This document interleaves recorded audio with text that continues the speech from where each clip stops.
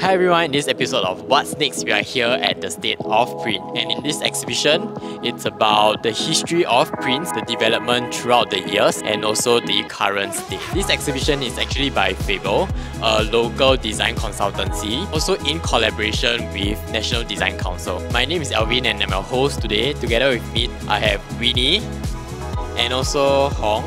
They'll be joining me to check out the State of Print exhibition. So let's go! Okay, so before we start, I'm going to ask both of you a question. Okay, is print dead? Question mark. I would say no, not yet. Or no, I don't think there will ever be a yet. No. Yeah. No, okay. What about you, Hong? I think it's still alive and kicking, just in very, very small ways. For example, newspaper are still being printed. Yeah, but just it's getting harder and harder to really like look at print or find prints. I feel these days because there's so much presence of the digital media. It's like taking over our lives. We're literally on the digital network like every moment of our life right now. Yeah. Okay, so actually, State of Print actually wants to spark the conversation of printed matter in the digital age. We are actually over-consuming digital media in today's world.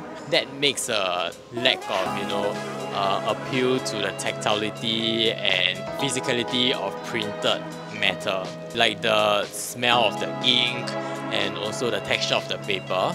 I think we are actually losing like some connection between printed materials, which is something that we need to find out if it's really true in this exhibition. So now we are here at the Rizzo postcard booth. Okay, so Rizzo is actually a very interesting printing method. It's actually a very good printer to print like bright colored ink. Yeah, so you can actually go through a few times to get the very vibrant colors that you want. You can actually select one or two colors, then after that you go through one time. For example, the first color is like red, then you can go through another time with the second color, blue. So this actually gives a very bright and vibrant effect to it. Now we are here at the letterpress machine space. There's actually like some of these typesetting stuff. There's like Chinese characters, Roman, ABCD, alphabet, and also this kind of advertisement. Yeah, like a vintage printing block from 1970. Yeah, and this is a very big printing press saved from an old printing shop. Over here I found it quite interesting that they actually like hang, I think it's A2 size poster as like a clothes rack kind of thing. Okay, so they actually hang it on a hanger and then leave it like a rack of posters lah. So these posters are actually designed by different designers or design studios around the world. Yeah, so as you can see, maybe example here we have from Switzerland. Okay, and also a Thai studio that I really love is NOK Design. Okay, I'm not really sure about the pronunciation, but yeah, I really love this design studio. Yeah, from Thailand. Yeah, okay. And also from Singapore, we have Fable. Who is the organizer for this exhibition. Yeah. Okay, so I find it's like you are shopping for a poster kind of concept. I really like it. Yeah. Okay, so here we are at the Impossible bookstore of the State of Print exhibition. Okay, I'm going to give us a mini challenge, which is to go and find the most interesting books, okay, in this bookstore, and I will be the judge. Okay, although I'm participating as well, I will also be the judge, okay, to see who can find the most interesting book, okay, in this bookstore. In a count of 3, 1, 2, and 3, let's go. Okay, so before I start, I'm going to share my tactic to win this most interesting book competition, because I'm quite competitive, so I must have like tactic, to win it. Okay, so my number one tactic is to actually find a book with a very interesting binding. Okay, I don't want to find like the staple bind. I'm going to find a binding with like the sewn bind, so that it looks more like premium. I'm going to find one now. Okay, so right now I'm on this like a separate table. Yeah, which I guess are the more curated kind of content. I'm not too sure, but let me check them out, okay? Hey, hi everyone. So I'm just walking around now. I'm trying to find a book that I find interesting. There's actually quite a lot of different selection, but some of them are wrapped up. So like you see over here, okay, wait, let me switch it over. You can see that this is a very cool book because it's so minimalistic. It's so clean. Digits, it's showing digits. And it's just symbols, and it's really showing us how interesting type can be. Okay, oh my god, look at all this. It looks so beautiful. Okay, and this has caught my eye. I remember seeing this at the NTU exhibition.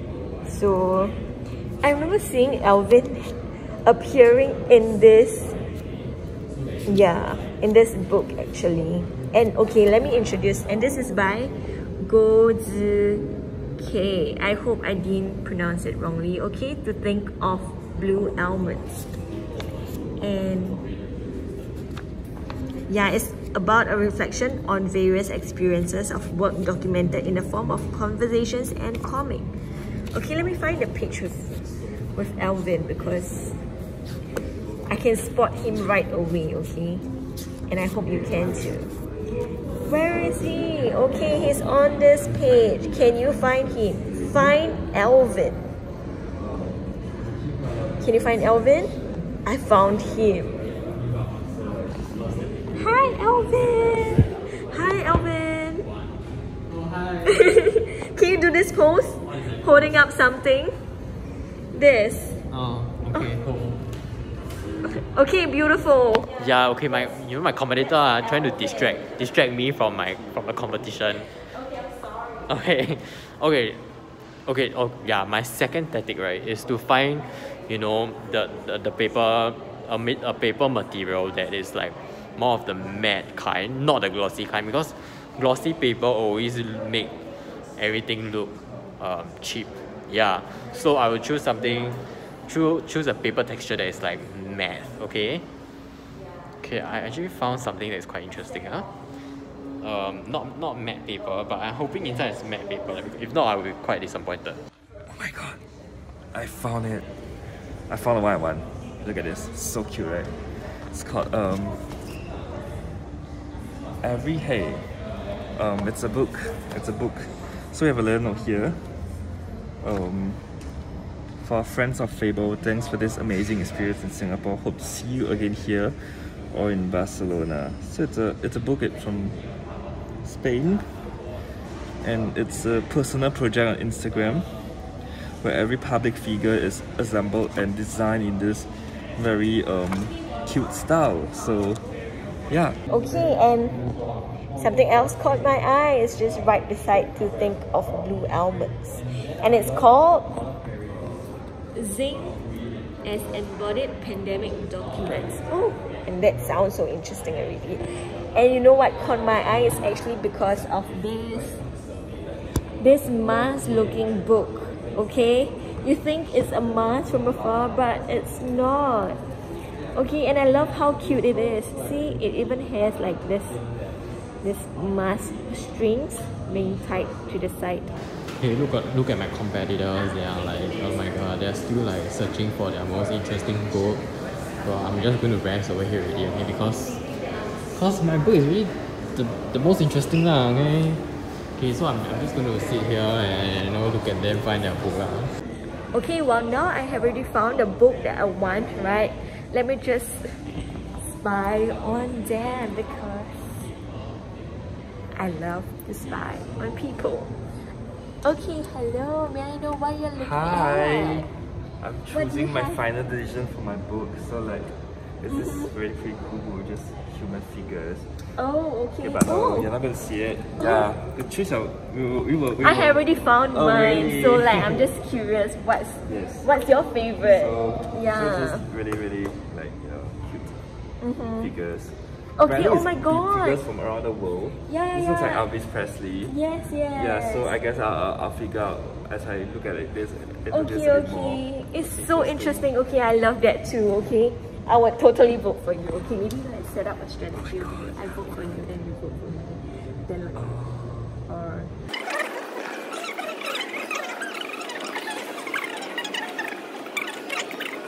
It sounds great. Okay, we just use this stone right now. Okay, scissors, paper, stone. Okay, I will vote for you. So Alright. means what? Means I will vote for you. You have your own vote. Yeah. You have my vote too. Okay. Okay, sounds great. Alright. Oh my god, I actually don't know if my two other competitors are actually taking team art to like, beat me in this competition. Oh my gosh, I really don't know, but okay, but I'm very confident about my book. So don't look at them and look at my winning book. Yeah, okay, look at my winning book. Okay, yeah, so let's not care about them. Okay. Hello, Alvin. Hi, Alvin. Would you like to share? I'm just here to start. Yeah. I'm just curious what you have. Book. Wow. Yeah, well, when you are very confident, right?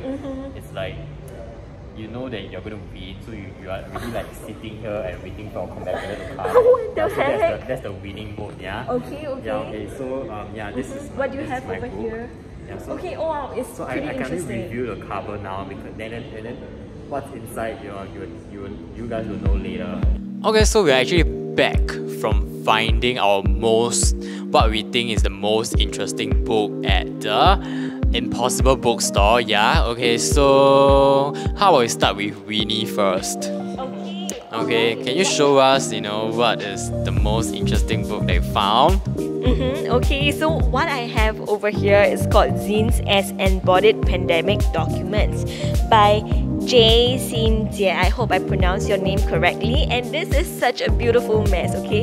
It looks like a whole I don't know, collection of things. Yeah, but collection of very interesting things. Okay, and the very first thing that caught my eye is actually this mask-looking book. Yeah. Oh, this book there is mask. Oh, mask as a mask. Oh. Alright, and what you see over here would just be a collection of masks in the wild. Okay, like where the wild masks are. And yeah, these are just very interesting documentation that I personally really love because I kind of do this weird documentation of things too. And this is like a healthy distancing, a collection of healthy distancing images that he or she may have taken. Yeah, sorry I can't bring them up because it's all tied down. But yeah, it's just really interesting books that I love. And this bad news, and this is actually a bad news to you guys because I have so many things over here and you only have one book. So yeah. So this is I think a collection of like fake news that some people may have received during this COVID pandemic. Yeah, so it's not just this three but the whole collection. But I can't possibly go through everything because it's too much for you guys to handle. Okay, so I'll just pause here. These are my top 3 of these zines as pandemic documents and embodied pandemic documents. Okay, yeah. People say quantity is not everything. Yeah, it's also important. The quality is also important. Okay, but you know what I have over here? This is quality and quantity. Just look at my book. Okay, let's have a look. Okay.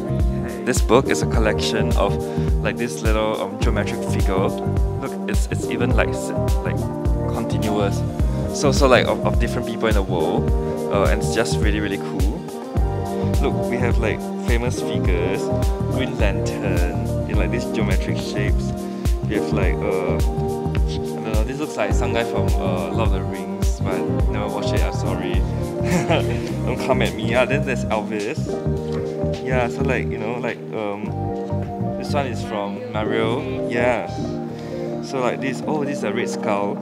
It's like, you know, like really just cultural figures. It's just really cool, like it's such a collection. Yeah, exactly. So, oh my god, look at this. If you're a Star Wars fan, you'll know what this is. The robots. So yeah, it's a very cool book, you know. It's simple, it's minimal, it's clean. Choose me. Yeah, and very thick and boxy. Yeah, That's right. they showed like quantity and also thickness. Okay, I think mine is both, okay, quantity and also thickness. Okay, why quantity? Because it has two sections, so 1 and 2. Okay, and also very thick. Yeah. Okay, so the reason why I choose this book is because yeah, it has this I don't know what is this effect called. It's kind of some kind of illusion effect when you like leave the book cover. This yeah, I guess so lah. We'll Google and put it down below. Okay, yeah, this plastic cover lah. Okay, so you leave it up, and then this is the book cover itself. It uses this holographic paper, and then with the prints of like green and purple color, I think Chinese characters on it. Yeah, so it's actually a bilingual Chinese and English book. Okay, so the reason why I really love this book is because, right, it uses like matte paper. So matte paper actually gives a very like different kind of texture and surface to it. It makes everything looks more premium as compared to gloss. Mine is matte too. Yeah, okay. Mine is matte too. Yeah, so who is he competing with? Yeah, Wow. Okay, but okay. Matte, other than matte, okay, it showcases like the different graphic design, typography, and like visual exploration in this whole book. Yeah, so it's like an interesting book. Lastly, is because this is actually, you know, a letter B. Okay, this is actually a shape of a letter B. Okay, so B for book and also B for Bazaar type. Okay, which is the name of this book. Okay, so I think this is a very interesting book. Now we can, you know, choose who's the winner. Okay, so we can actually vote. Okay, we have one vote. Okay. And we can just, vote for the person that you think is the winner. Okay, so, but you can't vote for yourself, lah. Okay, so. Oh, okay. Yeah. So if you think Winnie's book deserves to win, raise up your hand. Hey, you cannot. I know. But okay. For real? If you think Hong Xu's book deserves a win, raise up your hand.